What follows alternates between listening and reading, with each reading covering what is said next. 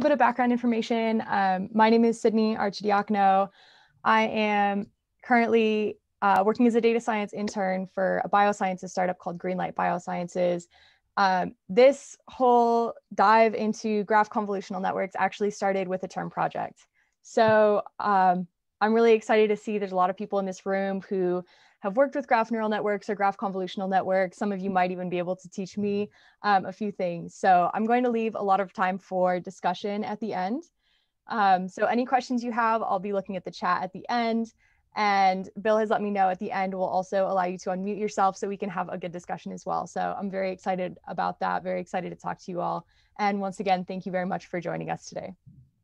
So today we are talking about graph convolutional networks. Just a little bit of background. When we reference graphs, we're talking about graphs in the sense of networks. We're talking about graphs in the sense of nodes and edges.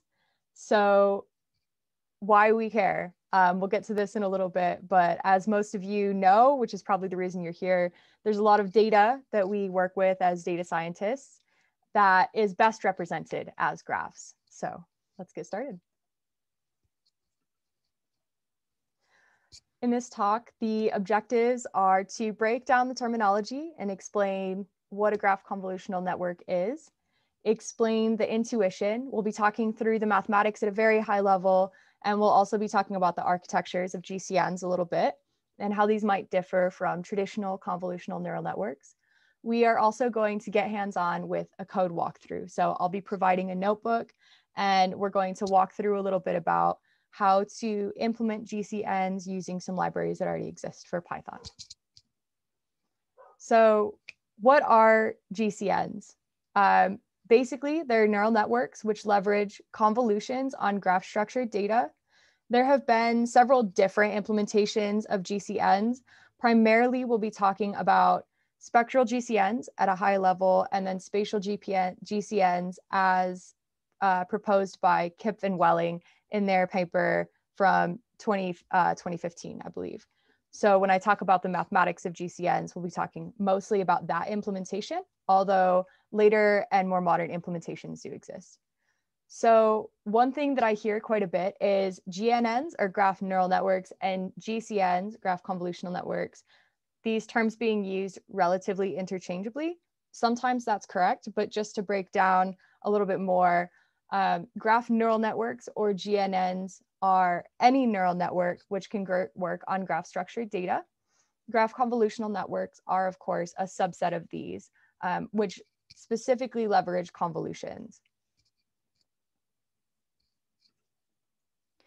So as I mentioned, what makes these networks interesting? One of the reasons that I got very interested in graph convolutional networks was when I was studying graph theory for a data structures course and thinking about all of the different things in this world which just really can't necessarily be fully represented in the typical Euclidean structures that we work with as data scientists or machine learning engineers. For example, food webs, social networks, molecular structures, all of these different things and many, many more examples are best represented as graphs or networks. We need to understand the connections between the data as well as just the values or the features of the data itself. So take a moment to think, and you don't have to answer this right now, but just think kind of to yourself, what data in your domain, whatever industry you work in, might require this kind of representation. Some of you who've already worked with graph neural networks or graph convolutional networks are very close to this question. Some of you might not have thought about this before. So just kind of think about this for yourself for just a moment. And as you think about this, let's talk about what we can do with graph convolutional networks. There are a myriad of different things that these networks can be useful for. For example, node level prediction. So if we want to predict a person in a social network, graph level prediction, for example, if we want to predict a whole protein.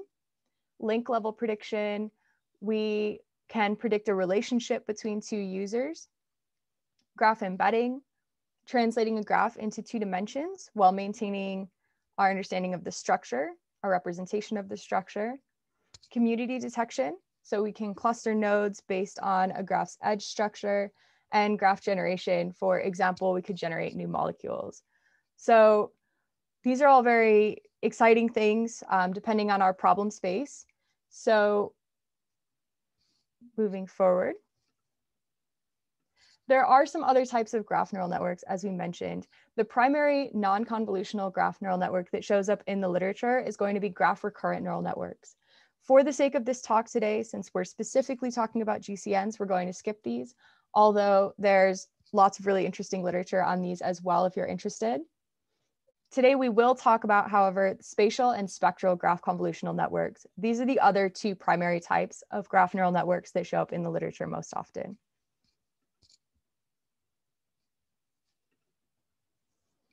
So diving a little bit deeper, spatial graph convolutional networks and spectral graph convolutional networks differ in how they calculate how they compute their convolutions. So spatial GCNs understand the properties of a node based on its local neighborhood, whereas spectral graph convolutional networks use the eigendecomposition of the graph Laplacian to understand the graph structure. And again, we'll get a little bit more into the math at a high level in a moment. So why convolutions? Why do we want to use convolutions on graph structured data at all? Well, we've seen from advances in computer vision, we've seen from traditional convolutional neural networks that convolutions are effective at understanding patterns in complex data. You can think of an image, which is one of the most common use cases of a convolutional neural network. You can think of an image as a graph. It's a graph with specific neighborhoods of nodes. It has a set structure, and there's a set amount of distance and space that image takes up. We know how many pixels. For example, we know that we have a 72 by 72 pixel image. So we can take for granted some information about each node or each pixel's neighborhood based on this understanding. With graphs, convolutions are very useful as well, but we're going to get into a little bit how we need to calculate the convolutions differently for graphs, which take up an arbitrary amount of space, and we can't necessarily take for granted their neighborhood information like we can with an image. So first, let's get into spectral GCNs. These are the GCNs with, I would say personally, a slightly more complex mathematical foundation. And again, I'm going over this at a very high level, although in the repo that I will be sharing later for the code walkthrough, there are resources where you can read more about this if you're interested. So for both types of GCN, we're going to have to represent our graph in a way that our program can understand. So traditionally, this is done with an adjacency matrix and a degree matrix. An adjacency matrix is an n by n matrix, where n is the number of nodes in our graph, and it represents connections between nodes in our graph. Many of you may have seen these before, but if you haven't, it's a matrix where the column labels are node labels, and there's a 0 or a 1 in intersecting rows and columns. 1 represents a connection, 0 represents no connection. And this is considering an unweighted graph. A degree matrix is a diagonal matrix which represents the degree of each node. The degree of each node is the number of edges connected to each node. So spectral GCNs then go a few steps further.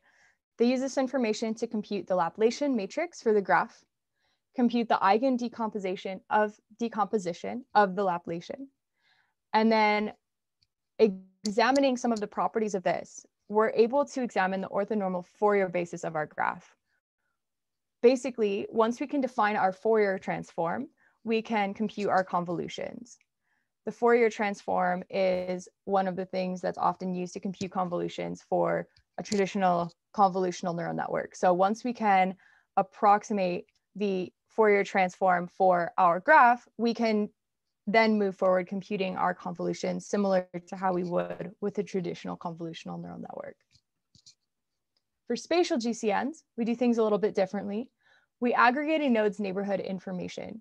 So this formula is a forward propagation formula as seen in the Kipp-Van-Welling paper. And this represents the symmetric normalization of the adjacency and the degree matrix. The symmetric normalization is this right here. So D represents our degree matrix. It's D hat because this represents the degree matrix and the adjacency matrix after having enforced self loops by adding our adjacency matrix to its identity matrix. And we multiply both of these by each other to the -1/2 degree. And this is how Kip and Welling proposed symmetric normalization. So we effectively add this term to our forward propagation function in spatial GCNs. So now that we understand a little bit about the difference between how spatial and spectral GCNs are computed, how do you choose? How do you know which one's better? They've both performed very well on benchmark datasets, and spatial graph convolutional networks take a little bit less computation, but spectral graph convolutional networks, some say in the literature, provide a better computational understanding of the graph structure.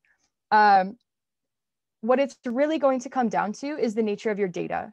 For example, there's a protein-protein interaction or a PPI benchmark data set. And in their original white paper, they do mention that they use a spatial GCN because their data set is comprised of a variety of graphs. These graphs each represent proteins, and they're not necessarily related to each other. So each graph represents a protein structure, and because it's just effectively a variety of graphs of different proteins, the graphs don't necessarily have an intrinsic relation to each other. So oftentimes, like many problems in data science and machine learning engineering, you want to look at what kind of data you have to work with. When we talk about the architecture of a GCN, it's very similar to the architecture of a typical CNN or convolutional neural network. We're first going to start by feature extraction. We're going to pass our graph through localized convolutional layers and pooling filters. We're then going to map the resulting matrices using, for example, a local pooling layer. And then dense layers are used to create the final output.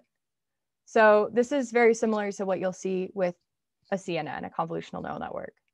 The key difference between a traditional CNN and a GCN lie in how we represent our data and calculate our convolutions. So there's an extra step here. A traditional CNN, depending on what kind of data we're giving it, we're going to do our typical data exploration, cleaning, and so on. But the GCN gives us an extra step because we have to create those adjacency matrices and those degree matrices. If you're working with a benchmark data set, you'll see in our coding walkthrough, we use a benchmark data set that's already been implemented with a library called Spectral. So we don't have to do all of this dirty work ourselves. We don't have to write the code to build the graph from our data to then create our adjacency matrix and our degree matrix. However, if you're working on a problem for work, for example, you might not have this privilege. So you might have to do those extra steps yourself to represent your graph and calculate the convolutions. So we are going to do it together. I am going to stop sharing my screen for a moment so that I can paste this link in chat. I'm going to share a Jupyter notebook with you that you can either just pull up in Jupyter Notebook, you can clone the code and just pull it up. And then if you don't prefer to do that, you can also open a new Colab document and you could just go to File and then open from Jupyter Notebook. So I'm going to drop this link in chat.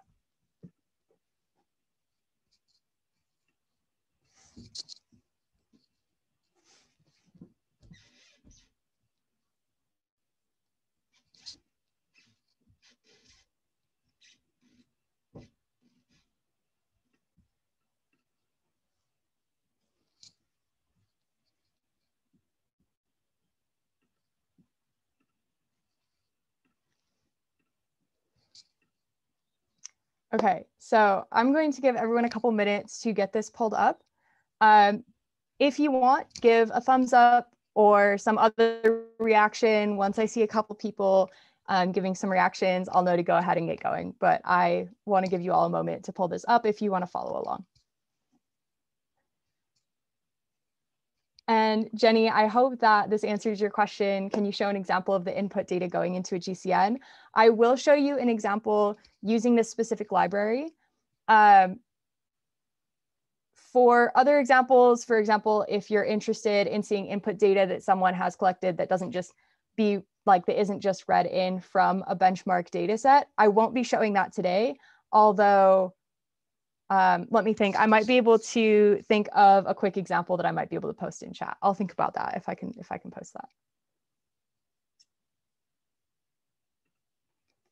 And Abhi, to answer your question, Spectral is written on top of TensorFlow. You will see, and I'll talk about a little bit, you'll also see that it leverages a lot of the typical Keras layers. As a machine learning engineer, if you use TensorFlow, you'll be very familiar with the syntax we'll be seeing. All right, and it looks like a couple people already, so let's go ahead and get started. So as I just mentioned, as I just answered to Apik, we're going to be using a library called Spectral for Python to demonstrate the implementation of GCNs. It's built on TensorFlow and Keras. Another great alternative that I tend to actually prefer is PyTorch Geometric.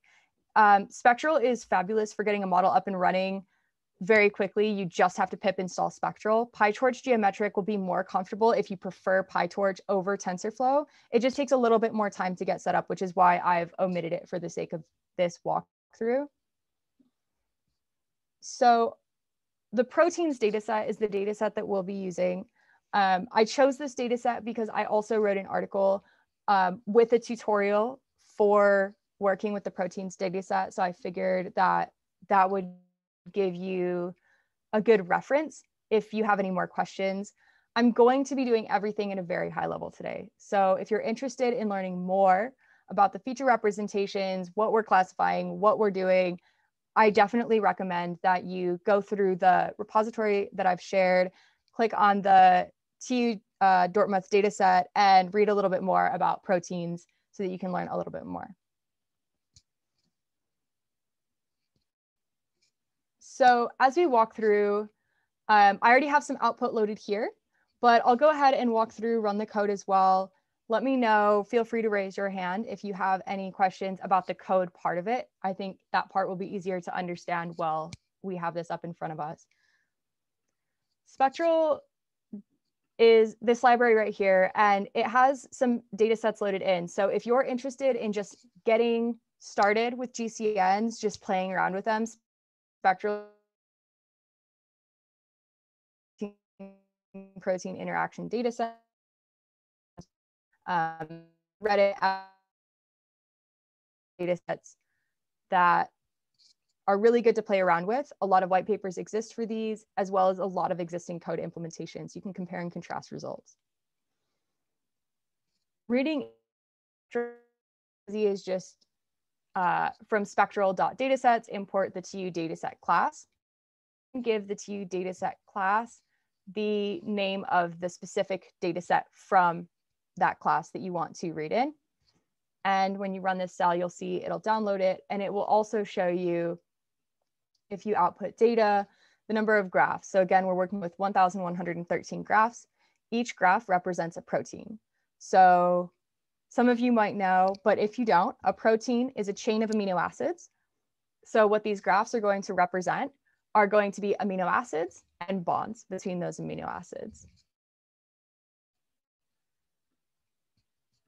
Using the Kipf-Welling implementation of a GCN, we Spectral transforms, and effectively Spectral provides a GCN filter that does a lot of the work that we spoke about before.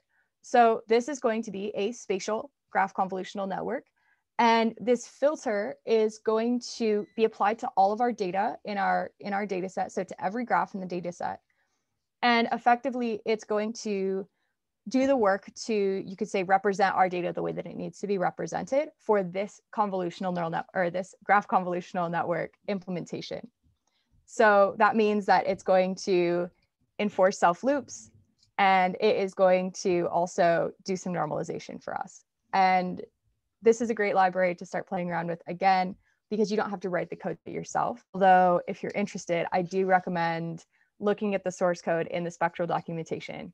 to see how this is done if you're interested. Moving on to this cell right here that says in 6, we're going to split our train and test data. For this walkthrough, I'm just doing an 80-20 split after randomly shuffling the data. Definitely encourage some better train test split methodology for your work, but for practice and just a walkthrough, this is what we're doing here. So we import NumPy. We use NumPy's shuffle method, which is from the random module, and we shuffle our data. So this is going to basically shift the graphs around in a different order so that when we split it, we're not always getting the first 80 and the last 20, for example. We then split our data just using the syntax. You'll see here in this next cell that we're going to import a lot of the layers that you import when working with TensorFlow and Keras. We're going to import the model base class. We're going to import a dense and a dropout layer. Dense is going to give us our output representation, and dropout is going to give us our random dropout to try to avoid overfitting. From spectral layers, we are then going to import GCNConv, which is the Kipf-Welling implementation of a graph convolutional network layer, and global sum pool. Because we're doing graph level prediction, we want to make sure that we integrate some global pooling. So this also should look very similar to most of you who've done a lot of machine learning engineering work or who've done a lot of projects working with TensorFlow and Keras. We're going to subclass our model. So we're going to define class proteins GNN, and we're going to inherit from our model base class from Keras. We're going to initialize with self, number of hidden layers, and then number of labels. Number of labels will be our number of classification labels. So if we want to print, for example,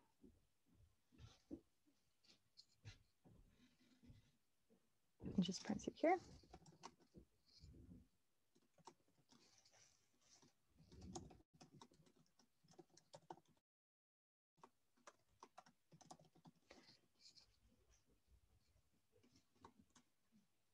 So we have 2 labels in our data set. So basically this is going to be binary classification, say 1 or 2.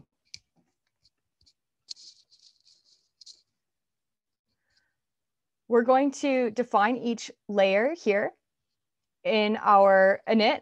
We're going to define our graph convolutional layer. We're going to pass in the number of hidden layers that we want, define our pooling layer, our dropout layer. Here we've initialized dropout frequency to 0.5 or 50%. A lot of people typically will start with 0.4, start with 0.5, up to you. Feel free to play around with any of these parameters. My goal here is less to focus on outcome and more to focus on just sharing how to implement this with the library. We pass our number of labels to our dense layer. We're going to get a softmax activation function, and then we're going to call. So we're basically going to pass our output through these layers. Call is something that's actually implemented in Spectral. So this is just something to keep in mind. Feel free to, again, look at the Spectral source code and look at the source code for different ways to implement this call method. So these next 2 cells are going to be very common in pretty much any machine learning project that you're doing with TensorFlow and Keras. So most of you have probably seen these before. We're going to instantiate our model. We're going to give it our batch size, and we're going to give it our number of labels. Or I'm sorry, we're going to give it our number of hidden layers, and we're going to give it our number of labels. Then we're going to compile our model with our optimizer. We're using Atom and our loss function, categorical entropy. And then the trick is that we can't just call fit right away. So we're going to use loaders. So Spectral walks us through loaders. Loaders create mini batches for iterating over. And we're going to use the recommended loader for Spectral just because this is an experiment. This is going to be the best documented one. So you can look up this loader later in the Spectral documentation, find a lot of information on it. So we're going to import batch loader from Spectral data. Their data module is their module for data preprocessing and things like that. We're going to instantiate our loader. We're going to give it our training data and set our batch size. Here's where we set our batch size. So once we have instantiated our loader, we're going to pass it, calling the load method to the fit method.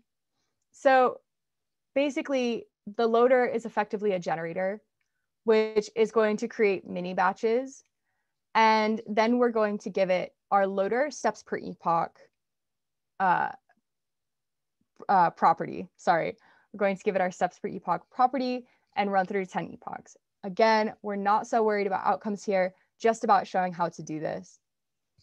So here we run through our epochs, we get our loss, not the best that we've ever seen. This definitely is going to indicate that we probably want to explore our data a little bit further, and we probably want to adjust some parameters a little bit. And then we're going to instantiate a test loader. So we're going to instantiate a batch loader on our test data, give it a batch size, and then we'll see how it does on our test data. So our loss here, and we can see that we have now implemented a graph convolutional network in Spectral. It's very, very easy to get started with these libraries. The biggest thing with graph convolutional networks, getting into this, is understanding the data. So that's going to be something that is a lot harder to walk through since it's so specific to what data you're using. The biggest thing is going to be that as opposed to a lot of, say, Keras layers, Keras tutorials, and so on, it's really easy to pull different layers out of the box and just play with different data. What I found is that you can't just pull layers from Spectral out of the box and run it with any data without understanding the data, the feature representations, and how things need to be adjusted to use these convolutional layers from Spectral. So I definitely encourage any of you to go on, play with this, use different data, and gain an understanding of how to use graph convolutional networks by making those adjustments and understanding your data. And with that, I want to open things up for questions and discussion. Are there any questions on the code portion before I look to the chat?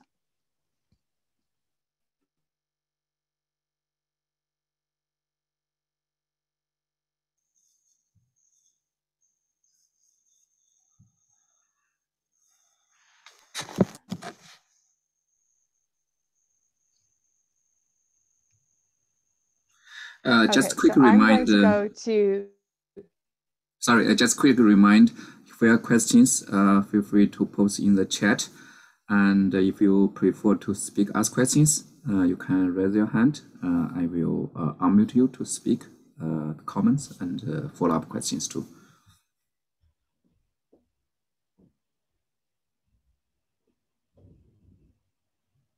Okay, so I'm going to start going through the chat. So Amir from India asked, do we need a GPU enabled?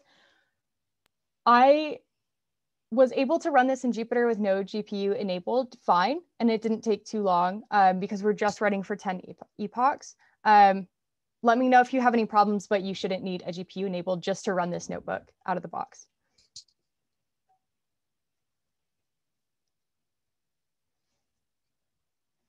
And Dave asked a really great question. If a graph does not have a regular pattern, how can the same convolutional weights be used on different parts of the graph?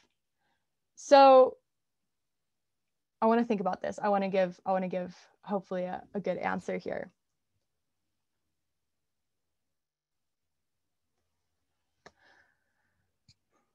So my understanding, and again, anyone in here who's worked with graph convolutional networks actually might be able to give you a better answer than I can. But from my understanding, working with graph convolutional networks, the spatial graph convolutional networks are going to use these small batches to traverse over, to iterate over the graph.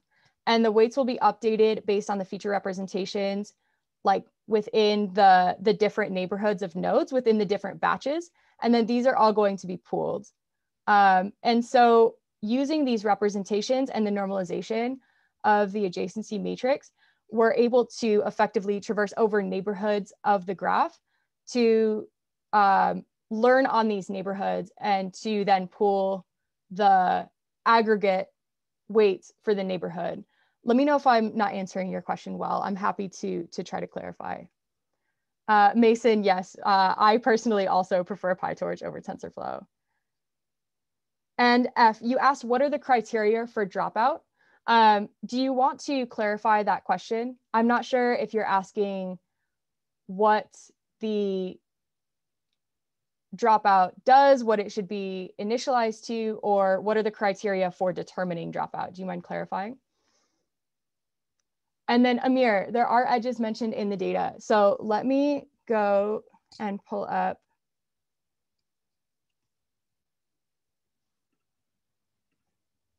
something that might help you understand a little bit more.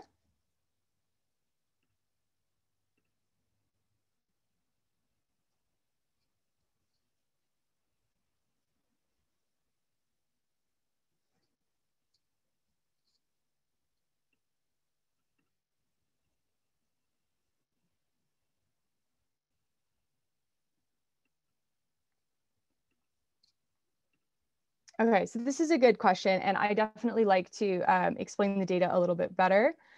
So here we can see a little bit more about the data set. So we're using the proteins data set. Again, we have 1,113 graphs. These each represent proteins. This is going to show you, so there's 162 edges. So this is 162 edges within the first graph of the data set. So the first graph of the data set has 162 edges. That means that there's 162 connections between nodes. The average node degree is 3.86 for each node. On average, you're going to have 4 edges connected to the nodes. Out of the box, it doesn't have any isolated nodes or nodes that cannot be traversed to, and it doesn't contain self loops out of the box. It is also an undirected graph as well. And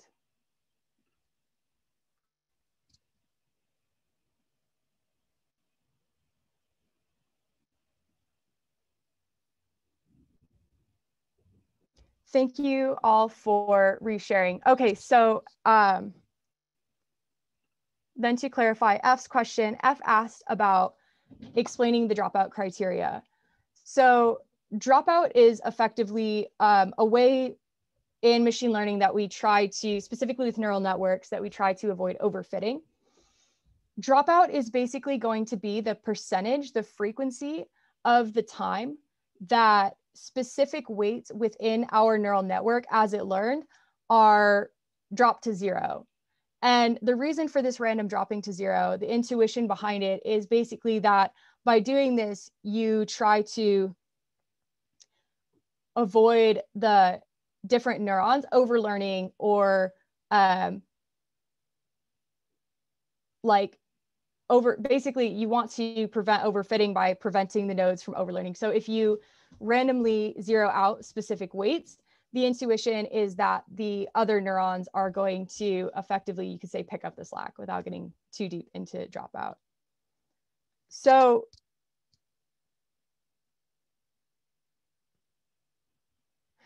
Yanwei, please let me know if I'm saying your name incorrectly. You asked, what about stellar graph? I'm not aware of that.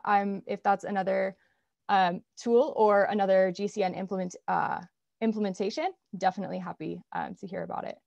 And Amir asked, so if someone needs to create the graph for input for large data sets, how typically would this be created in production? That's a big question to answer. And that depends really on what your use case is, where you're working, and what you mean kind of by in production. If you need to create the graph for input, so say this isn't a production scale model and I'm just creating a project. If I'm just creating a project and I have data that I want to represent as a graph, I have to write the code, or alternatively, find a library to basically implement the data in an adjacency matrix. So typically you would write the code for creating a graph, for appending nodes and edges, traversing the graph, etc. That's how you would typically do it yourself. In production, I'm actually not sure. I have not done any production scale graph convolutional network work. I know that someone earlier mentioned that they were doing some. If anyone wants to share their own knowledge, I'm happy to hear it. However, I would imagine that in production for a large data set, you would likely want to use a different representation of your data either from the start. I know a lot of companies use Neo4j, which is a graph database, or you would likely want to ensure the representation of your data before it's fed into a model in production.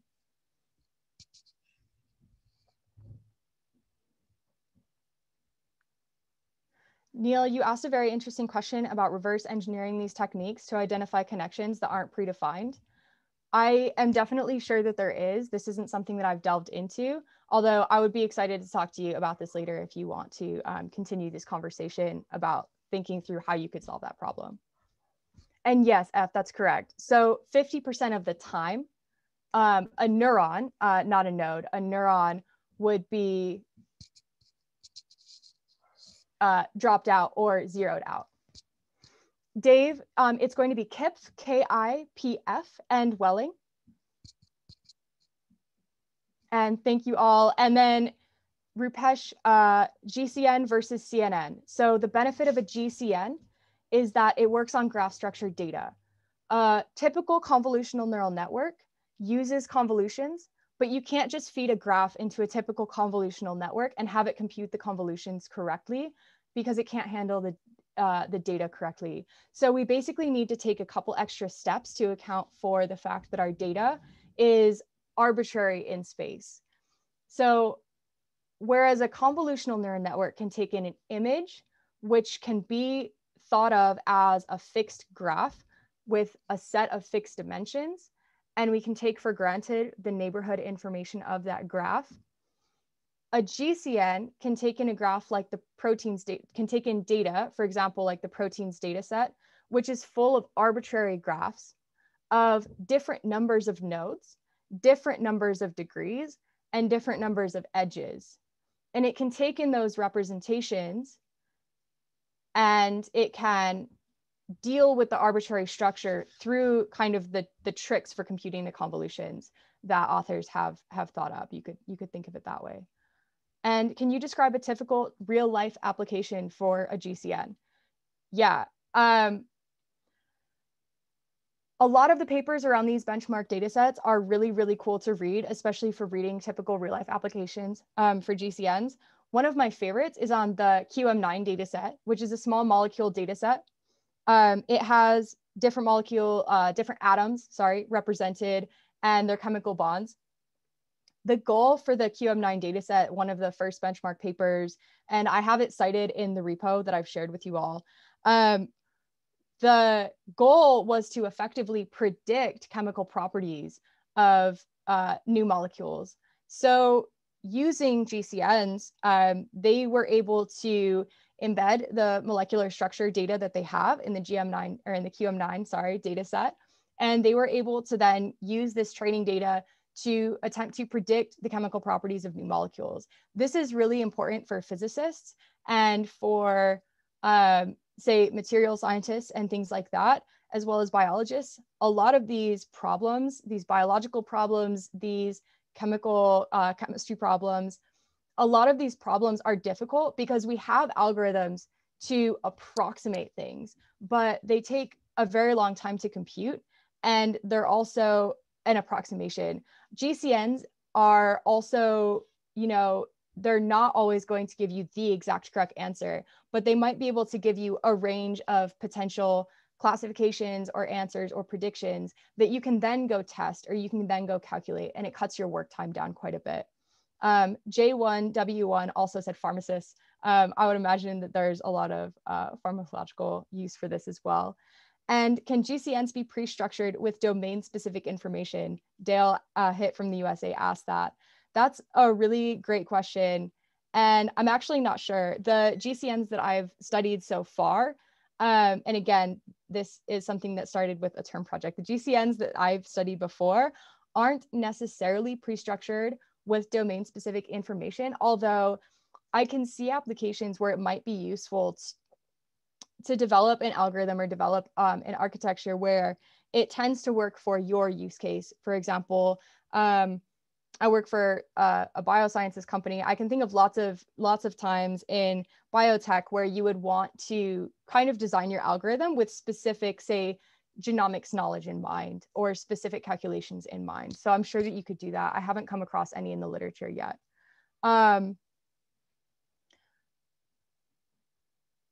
Yeah, so social graphs, like from the Facebook Graph API, definitely are a really great use case for these as well. Social networks they're networks, they're graphs, and that's actually one of the areas, as far as I'm aware, where graph convolutional networks really were kind of initially seemed to be very useful. I think now it's trickling into the biotech and some other spaces as well. But I think in 2015, 2016, 2017, when a lot of this literature was first kind of coming out and it was more novel, I believe that, social networks and, recommending friends and trying to see how closely connected two people might be based on certain features. These are things that GCNs would be really good for. So Dave, there's some talk in the literature about spectral GCNs providing a better representation or better allowing the model to understand and provide more meaningful predictions. Although this has kind of been debated, as like spectral GCNs and spatial GCNs have both performed very, very well on some of the same benchmark data sets, QM9 being an example. It's really hard to say. So what I've read in the literature is that some authors think that rather than just aggregating node neighborhood information, actually computing the Fourier transform for the graph, so going through those extra steps with the Laplacian and finding the orthonormal Fourier basis for the graph, basically represents the graph better computationally, i.e. like it doesn't lose information through aggregation is kind of the argument. Again, I haven't found anything that concretely says or proves to me that spectral versus spatial GCNs are better than each other. I think it's like a lot of things in computer science where there are trade-offs, one of them being computation time, difficulty to implement and things like that, and the other being the outcome. So I would maybe have to dive a little bit deeper into the literature to see, to compare more outcomes, but based on what I've seen, it seems to be very much up for debate.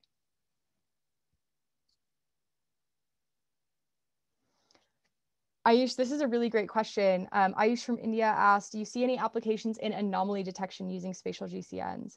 Anomaly detection for what purpose? I think that would help me be able to answer this question better. I know what comes to my mind is computer vision applications for anomaly detection, for example, for production materials. But anomaly detection could mean quite a bit of things. For material analysis. Yeah, I mean, certainly without being a physicist or a chemist or an expert, I think that there's possibly potential there. I think it really just depends on, like so many things in data science and machine learning,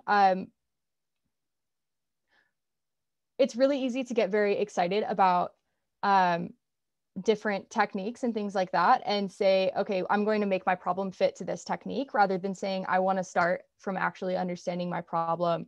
So again, without being an expert, I really can't say, without totally understanding the problems that occur in material analysis, it's really hard for me to say.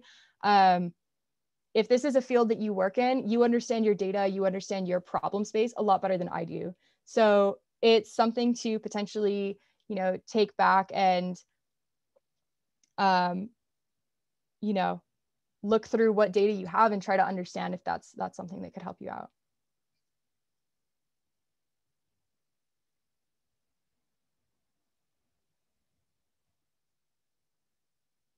Yeah, you're welcome. Dave, I'm reading your question. Oh, sorry. I'm reading your question, Dave. The word spectral usually means a frequency domain representation. How can a graph have a frequency domain representation? The mathematics behind spectral GCNs are something that I've studied a little bit less than the mathematics behind spatial GCNs. From my understanding, you're able to use some of the properties of the Laplacian matrix derived from the adjacency and the degree matrix to estimate, you're able to use the properties to estimate the Fourier basis, but you're also able to compute the eigen decomposition, and effectively, this is able to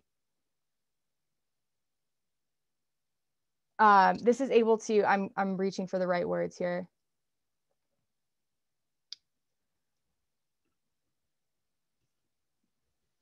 Estimate the, to estimate like the frequency, I'm losing words, to basically estimate the frequency, the